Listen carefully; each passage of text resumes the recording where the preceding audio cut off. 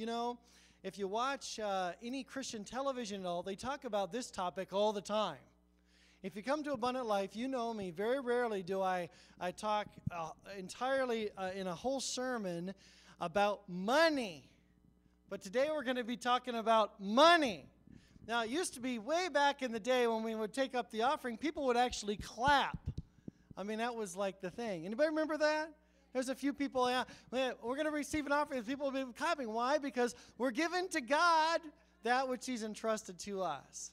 It's just trusting Him with the best that we have, and He's given it to us. So anyway, we're going to be talking about money today, and we're going to be talking about missions. And I want to introduce you to some very important people this morning. And on the slides here, I have some pictures. This first one is Matt and Debbie Mann.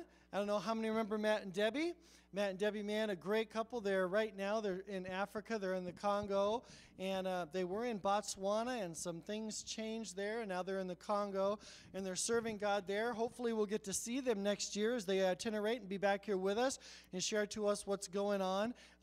This young guy, Matt, is just a great lover of souls, and our efforts there and putting him there. Now, we're part of a cooperative of more than 340 churches. So churches like ours that are under 200 people, when you give to missions, we are part of that. So, you know, we couldn't support these guys on our own, but because we're part of that missions focus of the Northwest Ministry Network, we have the opportunity to be and share in partnership with them. So let's look at some more of these people. Here we have John and Evelyn Shane, very dear friends of ours. They were our pastors when we were coming out of in college days there, in between being a youth pastor and coming to Abundant Life. He was a pastor at Enumclaw Church, and he is, as you've heard him share here, he's got a tremendous ministry to the orphans in Russia.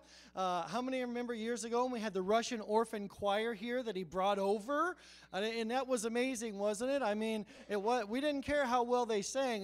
There was not a dry eye in this place as we saw these little orphans up here singing these songs about Jesus, all because of the outreach of this guy, and also in Sri Lanka. So some more slides here. Mark Barcliffe just shared with us a couple years ago. This guy was an MMA fighter, good, strong guy, and he loves the Lord, and he has developed some incredibly awesome ways to get the gospel into places like North Korea and things like that through the internet in ways that he can't really talk about too much. In fact, when he comes and talks with us, we have to turn the video camera off because he can't share about the people and connections that he is with overseas. So pretty awesome ministry. Some more?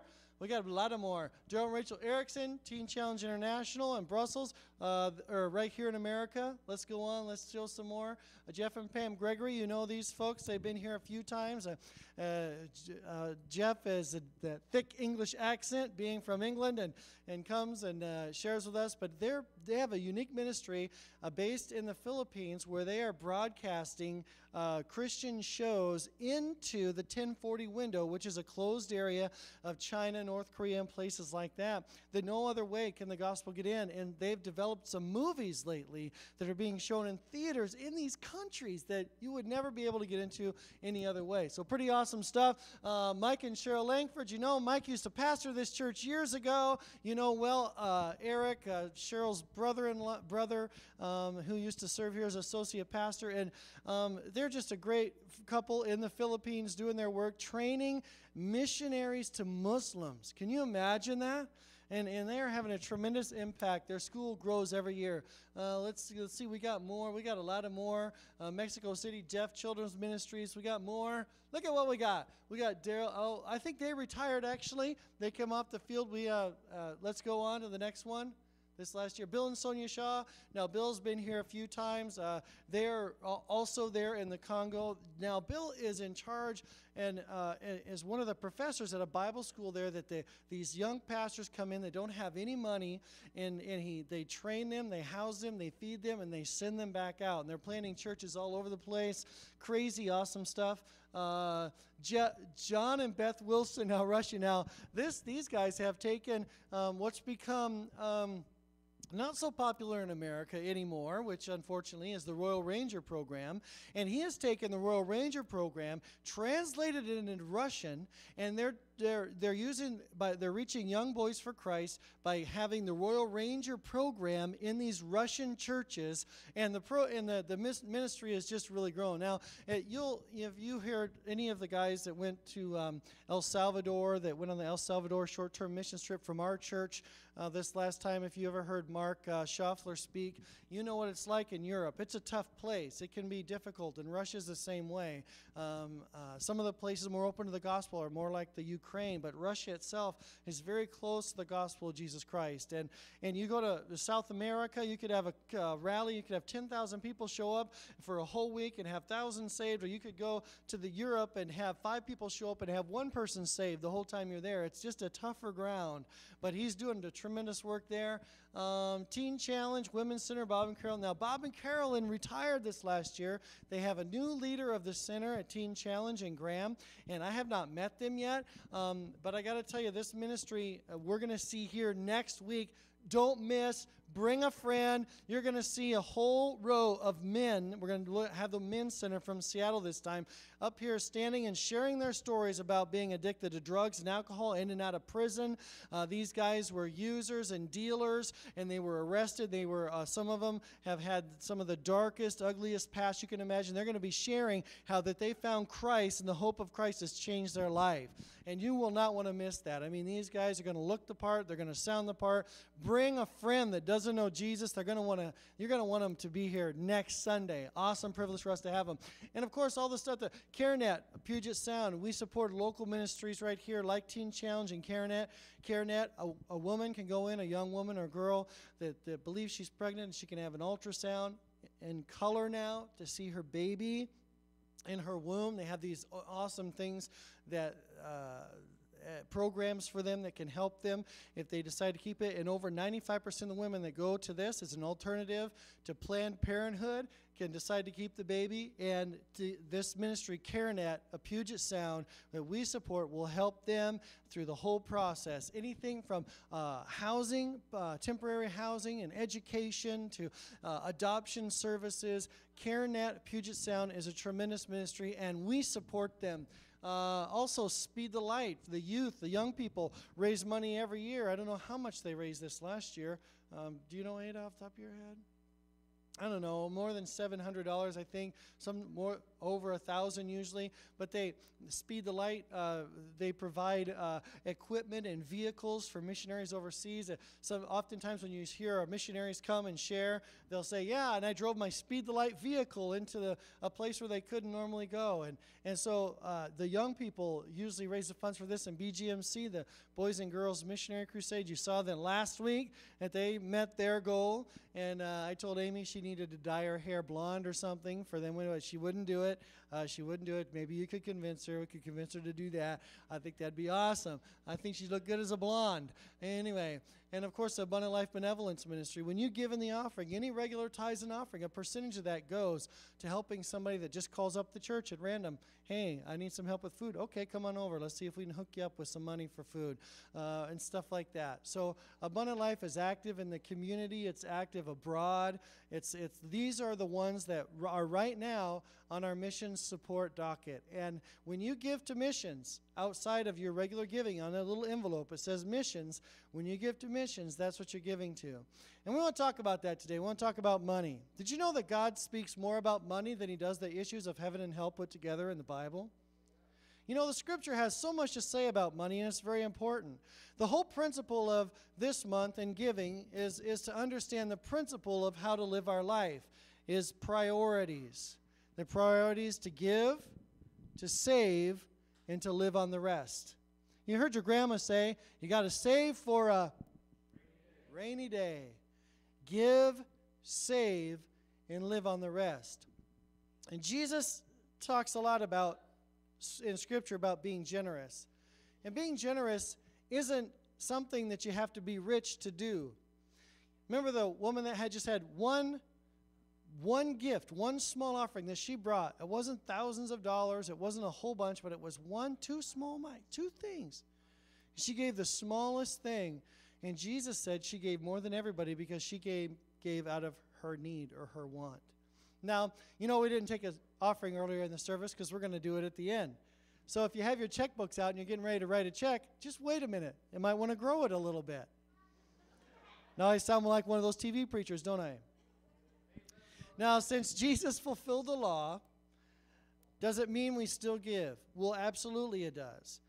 Let me ask a big question for us here today. Do you worship your money or do you worship with your money? Starting out here at Abundant Life, I never forget there was one night that I was called to McCord Air Force Base. That was back in the day when you could just drive on. And he just drove on and went to one of the parishioners' houses, and there was a big fight in the home, and she had a gun actually pointed at him, and I had to stand between them. It wasn't a lovely place to be. And I said, you don't want to do this. You don't want to get this angry. This is, and it was all about money. It seems like money brings such stress to us.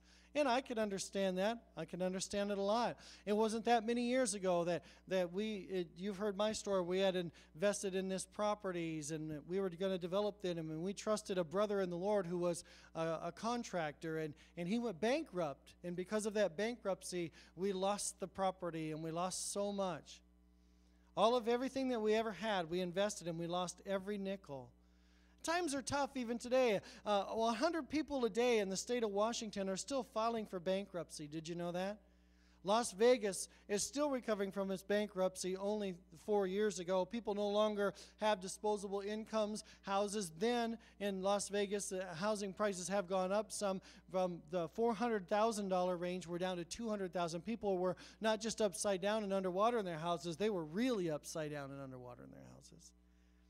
The Bible talks a lot about giving and why it's important for the believer, because it puts the action back in God's court.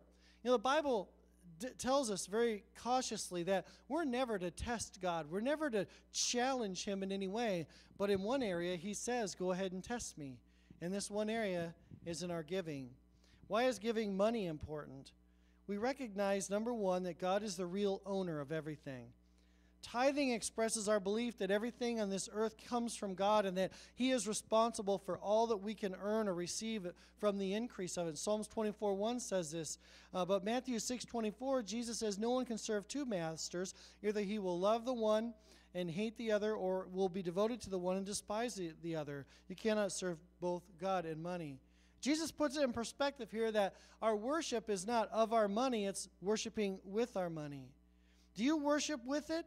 Or do you worship your money?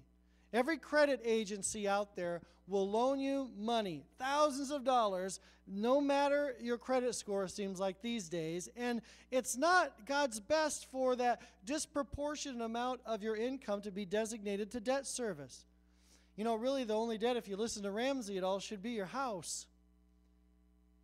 I like the way the principles that he puts in place, and we all admire that. And we say, yeah, I want to be like that, but I wonder if we would ever really take that challenge on, that the new status quo is no longer the BMW that sits in your driveway, but the paid-off mortgage.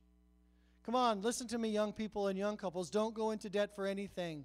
You don't need that brand new car, really. Save your money, because being in debt, the Bible tells it you are service to the lender. You are a bondage. If we want to be free from the bondage of money, giving our priorities with our money, getting that priorities with money in line is very an important thing. And Jesus' followers, we're different in that we trust God with our money. And we're saying to God, God, this is something in your word that I'm going to believe you for, and you're going to put it into motion. I'm reminded of someone who didn't believe in God at all. He was an atheist, far from God. He was walking in the forest, and all of a sudden a bear comes chasing after him. He's running for his life, and the bear is scrambling behind him. He can hear him growling, and the man runs along the side of the hill. He's tried every trick he could think of, and finally he stands up and he raises his arms real big as though to scare the bear, and didn't even work. The bear just jumps right on him, pounces on him, and is getting ready to devour him. The atheist, all of a sudden, something happens that has never happened before to him. Time freezes. The bear raises his paw and is frozen in midair as he's getting ready to swipe across the man to knock him cold so he can just eat him up. The atheist is laying there, all conscious and everything, and under the bear, unable to move, he says, God, God, God, I trust you. I will trust you now. I will trust you now if you'll just get this bear off of me, if you'll just stop this from happening. And God said, it's too late. That's not how this works. And you didn't really expect me to save you now. You've denied me all your life. You told people that I don't exist. You've mocked me many times. You can't expect me to make you a Christian just in this split second of a moment. And the atheist thought for a moment. He's staring at the bear and his teeth growling and its drool dripping and its paw raised in the air. He says, well, God, then save the bear. Make the bear a Christian. He says, okay. So time comes back into play, and all of a sudden the bear stops, puts his hands together, and says, Lord, thank you for this meal that I'm about to partake in. You know, the Bible says that generosity is also a spiritual gift. And I've noticed this, that there are some people, and the Bible gives a list of spiritual gifts. Some are good at being in leadership, and others are good encouragers. But did you know generosity is among that list?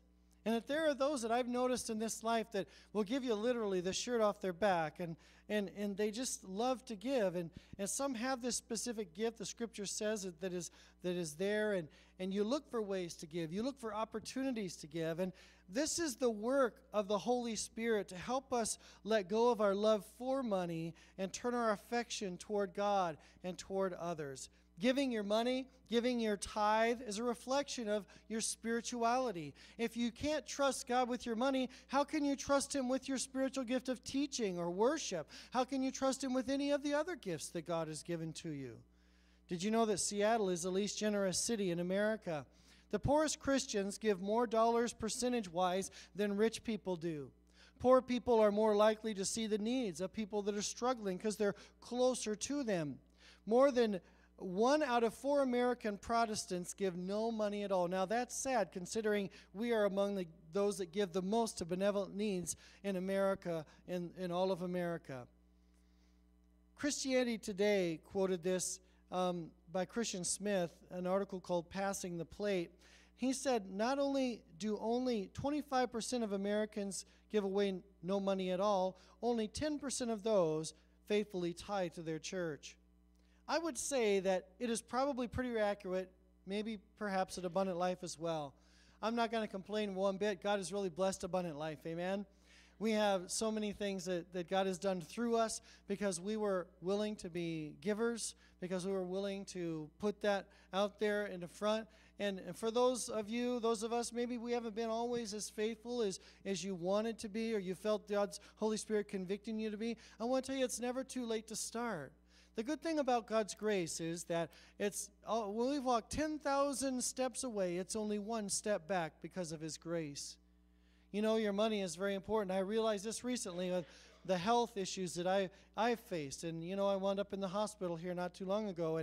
And all of those things that were crushing my body and making me feel so out of it and not with it, they were things to pay attention to because my health and the way that I was feeling was an indicator of a deeper problem.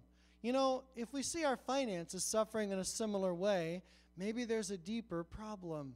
The problem is in our attitude toward giving. You know, God is the owner of everything, and He'll provide for all of your needs if His ways are first. Not just giving your money, but by managing well everything. Did you know the Bible not only talks about giving, what you have to give, but it also talks about how to manage the 90%. And basically it's give, save, and live on the rest.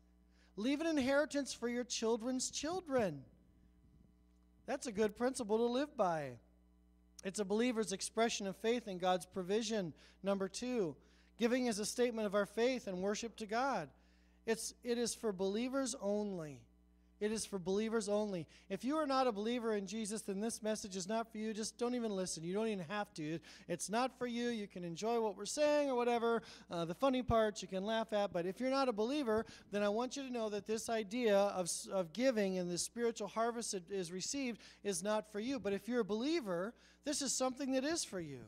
We express our commitment to Jesus when we say we're going to give this. Jesus says, in fact, in Matthew 6:19, He says, don't store up for yourselves treasures on earth where moth and rust destroy, where thieves break in and steal, but store up for yourselves treasures in heaven where moth and rust do not destroy and where thieves do not break in and steal. For where your treasure is, there your heart will be also. What do you really love? Who gets the best of your time? Who gets the best of your affections? And who gets the best of your money? Is it you? Are you so strapped in debt that you don't know if there's any way out?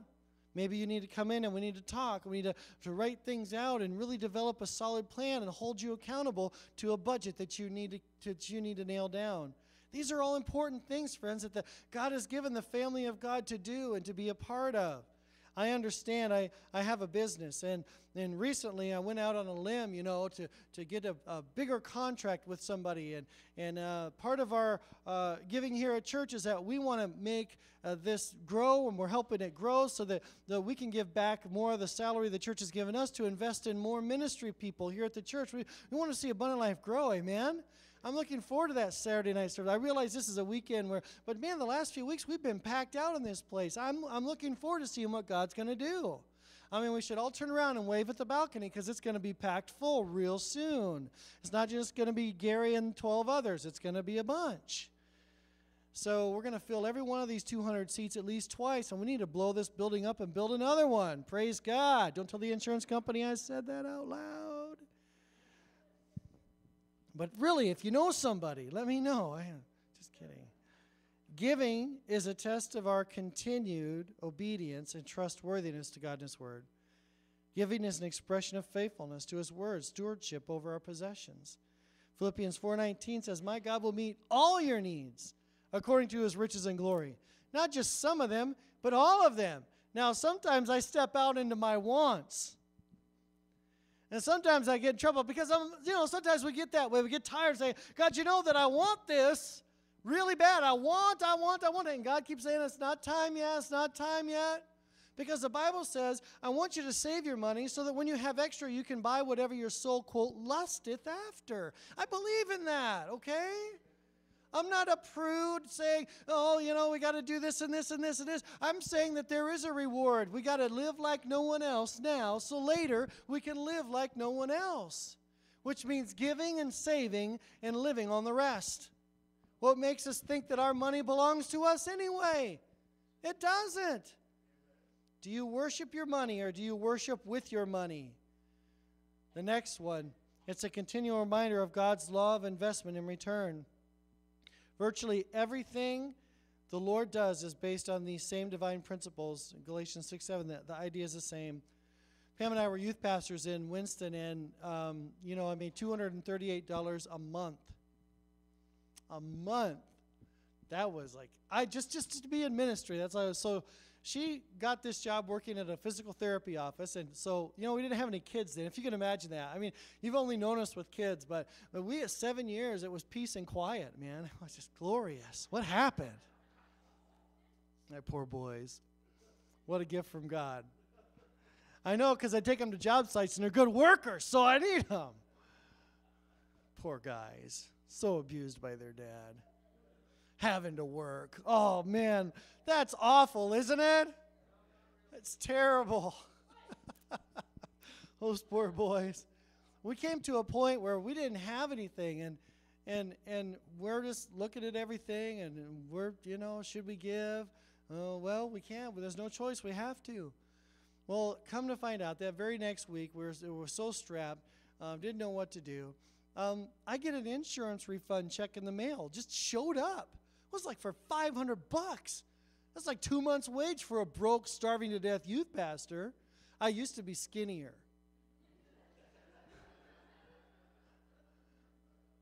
Well, then something else happened, and this guy in the church, he's going to build a big addition on his house, and he needed somebody who could do some framing. Well, you know what? I was kind of raised in that wheelhouse.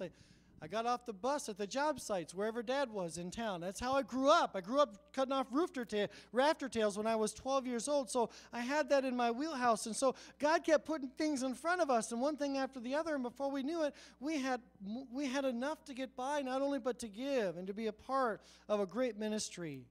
There's a few things about God's law of investment and return that are very crucial that we need to remember. Number one, God promises His blessing when we give. His word says it. If His word says it, take it to the bank. Luke 6:38, give and it will be given to you A good measure, pressed down, shaken together, and running over. In other words, it's not just going to be filled up, it's going to be pressed down. It's going to be compacted. It's going to be dense. It's like putting a bunch of money in a barrel. If you just throw it in loosely, nothing happens. You won't have as much as if you push it down. You get one of your kids and you have them jump up and down on it for a while, and you put some more in, and it compacts. It says, pressed down, shaken together, and running over. I got to tell you, this happens. The blessings of washing machines lasting longer, the blessings of things that are intangible that you can't touch, that all of a sudden happen and increases your financial outlook because your car's running longer. The amazing things that begin to happen, that's not just money pouring from the sky, but things in life that helps you be able to really give, save, and live on the rest. Number 2, we can show our willingness to obey God's word for our life.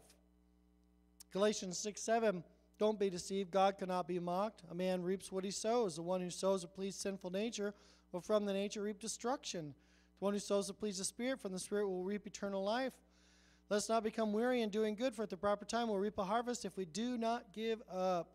2 Corinthians 9:6, a stingy planter gets a stingy crop. I like the way the Message puts this. Listen to this. A lavish planter gets a lavish crop. I want each of you to take plenty of time to think this over and make up your own mind what you'll give. That will protect you against sob stories and arm twisting. God loves it when the giver delights in the giving. God can pour out the blessing in an astonishing way so that you're ready for anything and everything, more than just ready to do what needs to be done. As one psalmist puts it, he throws caution to the winds, giving to the needy in reckless abandon. His right living, right ways never run out, never wear out. This most generous God who gives seed to the farmer that becomes bread for your meals is more than extravagant enough with you. He gives you something you can then give away, which grows into full-formed lives, robust in God, wealthy in every way, so that you can be generous in every way, producing with us great praise to God. Do you worship with your money, or do you worship your money? You know, I look at these promises in Scripture. The Bible says, don't give because somebody's twisting your arm to give. I mean, I've watched Sandy Struthers wanting to raise money for children that are dying in Africa from starvation. I'm sitting in front of the TV crying my eyes out. Oh, Sally Struthers, she can sure do her job. But I've seen others on there, some Christian television shows especially, that, man, they twist your arm. The whole show is about making a donation. Pam and I and the boys were on vacation last year and away from our church, so I went to another church. The whole service was about giving money. And maybe it was their once a year thing like I'm doing now. I don't know, but the whole thing was about you could give, reach down deep, dig those pennies out of your pockets. You can give. The baby needs a new pair of shoes, type of thing. And I understand the urgency because we are in the times in which we live, and the message of the gospel being preached is becoming a more and more rare thing. And we need that in the world, and we support our missionaries, we support our church, we support the preaching of God's word, which is the lost art today, and it's very important. This whole thing is about us and our relationship with God. Because I will tell you right now, Abundant Life and Larry Ellis don't need any of your money. We don't need any of your money. We don't want any of your money. What God wants is our obedience. And He established the church. He set it up so that we give to it. 1 Corinthians 9 tells us that you pay the pastor because he's the one preaching out of the money you give. The Bible tells us how to establish the budget for the church and what we should be paying and how we should be taking care of her and all of those things. All of those things are important. But don't get me wrong. It's not just about that. More so, it's about you. Are you being blessed because you're giving? Do you see the principle in God's Word, especially in the New Testament, where Jesus not only takes it, Paul in 1 Corinthians chapter 9 says, don't you remember what was said in the Old Testament as it pertains to giving? He says basically in 1 Corinthians 9, it's the same right now. That this is for you. Letter E, the next one, it demonstrates our belief that God established the church to accomplish His purpose in the world. Malachi, that old Italian prophet Malachi. Chapter 3, verse 10, bring the whole tithe into the storehouse, that there may be food in my house. Test me in this, says the Lord Almighty, and see if I will not throw open the floodgates of heaven and pour out so much blessing that you will not have enough room for it. That's awesome. What a promise of God's word. I hope that every one of you are praying that every day, that this, I realize, is the money that belongs to God. Some of you may be thinking, well, Larry and this church want this from me, well, they want my money. Well, that's not the case. Even our fundraising for our carpet is outside of our regular budget and giving. When you write on the tithe envelope, giving to carpet, we understand that that's above your tithes and your offerings. That's all of us are giving. Pam and I, we're going to be giving to that. We're all giving. And we're all part of that. We love our church. We don't like our 30-year-old carpet, so we're going to get rid of it.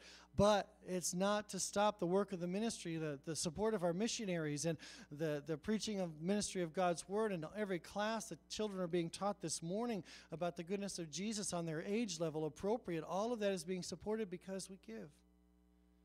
All because we are doing our part in the kingdom of God. Where we spend our money not only can tell us our bills and debts, it also can tell us what we're worshiping. Look at every line item in your checkbook. It'll tell you what you worship. Tell you where the best of your money goes. Now, there's the money that goes to our living expenses. It goes to our lights and power and our house payment to make sure that we have food, yes. But what else is being spent? Where's it going? People make inappropriate sacrifices to these things all the time. Our hobbies, our computers, our huge televisions, our sports, our food, our alcohol, our boyfriends, our girlfriends, our all World of Warcraft, whatever that it is. People make inappropriate sacrifices to these things all the time. We worship at the altar of these things with our pocketbooks, and that's the biggest part of our worship. Does the best of your worship go to God? Just watch people really hard when their favorite team loses. They sink into deep depression. I think we needed counseling after last Sunday's loss. The Seahawks loss. It's pretty much hopeless for every other fan in this room, but we don't know. Money is the one thing that really tells us where we put our priorities for life, for our time, our money, and our affections. The big three. Where is the best of your time? Where is the best of your worship? Where is the best of your money? What are you giving those things to? Over 80 times in the Gospels alone, Jesus talks about money. More than 800 times the Bible speaks specifically about money. Mark 19:26, where your money is, there your heart is, as we read earlier. If you want to know what's really important to a person, you will see where they spend their money. What are the extras that you spend your money on? What does it look like? Is that thing more important to you than your tithe, than your giving to God? Because you're not giving to the church, you're giving to God. You're not giving to Larry, you're giving to God. My salary's set. In the church, you can see it. Anybody in this church can see the books of this church anytime they want. They are always open, right, Ada?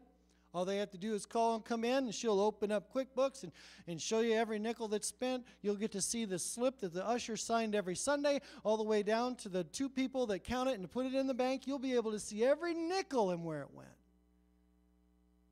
Now, try that somewhere else. If we say we love Jesus, we understand the purpose of our money. So what goes out from the storehouse of the Lord? Let's just look at this quickly. I don't want to belabor the issue, but number one, we pay our pastor, as we mentioned earlier, 1 Corinthians 9:13.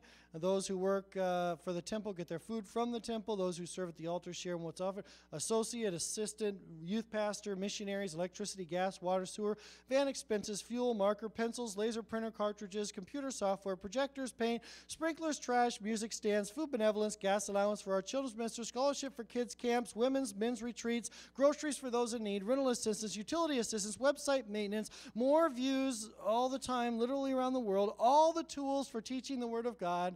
Everything that we spend right there pretty much went over the whole budget of the church. And there comes a time when you say, well, I go to church here. I got married here. Pastor buried my father and mother here, dedicated my babies here. I'm benefiting from what's the Bible's being preached. I'm downloading sermons. I'm encouraged by the people. I guess it's time for me maybe to stand up and be a part of giving. It is also a responsibility of those leading the church to be people worthy of giving to it. Are the people that are leading the church accountable? Do our lives reflect Jesus in our attitude and the things that we do outside of the church? Do we look the same outside as we do when we're walking down the aisle for prayer? Are the books open for scrutiny? What do you see today? If you evaluate the person and the leaders of the church and you see that, then that's important as well. I don't think we want to give to a ministry that's not reflecting Jesus, don't we? We want to give to one that is. How do we develop the habit of giving? Well, really quickly, let's look at these. Number one, we determine to give systematically. A great scripture for this. Each one of you should set aside a sum of the money. So give consistently, give systematically. Number two, the second thing, to give proportionately. So you'll set aside a sum of money. The next scripture, is there scripture? Collection on the first day of the week. Each one of you should set aside a sum of money in keeping with his income, saving it up, so when I come, no collection. 1 Corinthians 16, 1 and 2. So very much there's a structure here for giving. We do that the first day of the week. We make a collection. We usually receive an offering, and that's what we do. And we set aside, and all of us set aside in keeping with our income, how much money did we make, and then we give that money. And that's before, not after taxes, not just what you bring home, because that's also giving unwillingly sometimes, but giving to the IRS and the government. But we give on our total income. And then there's another one. We give proportionally. We give generously. 2 Corinthians 9:10. Now he who supplies seed to the sower and bread for food will supply and increase your store of seed, and will enlarge the harvest of your righteousness. You will be made rich in every way, so that you can be what? Generous. So the purpose of God giving us wealth is so that we can be generous. Grace is giving more than theoretical with the New Testament. It embraces the principle of tithing. The tithe is important, and I think I have this up here, don't I? The tithe is 1/10. Maybe I don't. The tithe is a tenth. Offerings are gifts given above and to advance the ministry. I don't think that's up there.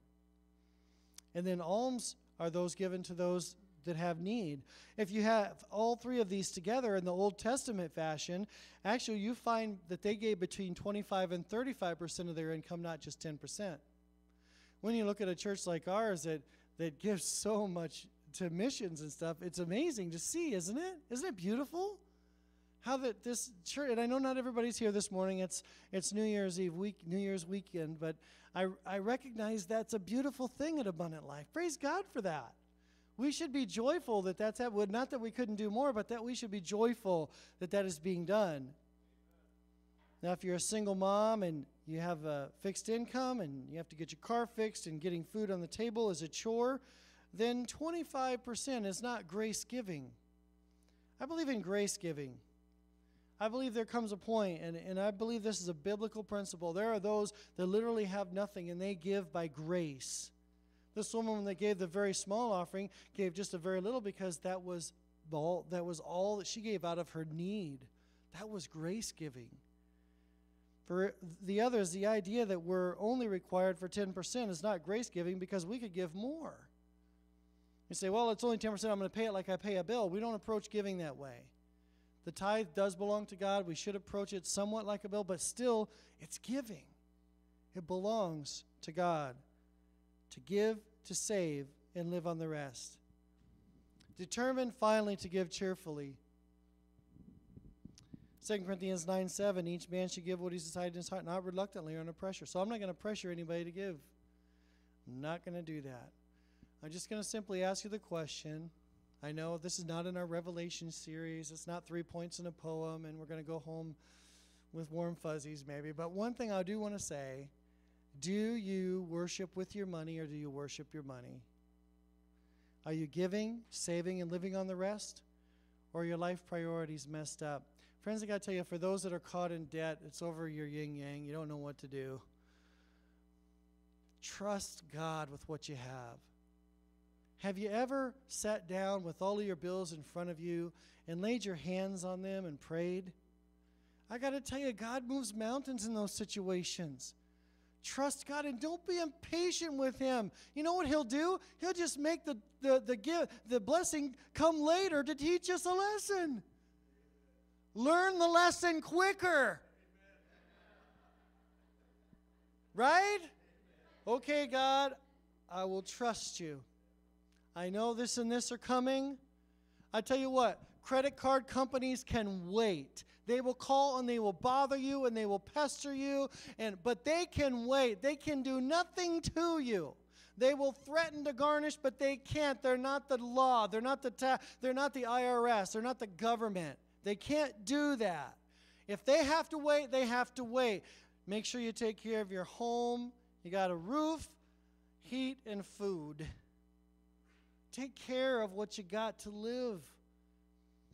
And we're going to do the Ramsey series again later this year, the updated one. But I want to encourage you, and ask you the question, are you worshiping with your money or are you worshiping your money? Is it a sore spot in your life because you're overburdened? If you are, now's the time for prayer, and we're going to pray for you and pray for God's deliverance and touch. So I'm going to ask our worship team to come as we sing this song, themed that way, Lord, I need you, I need you. And as we do, we're going to pray for those that have needs financially. We're going to ask God to bring deliverance and provision. Friends, I know what it's like to be there. I know what it's like to be strapped. I know what it's like to be in want.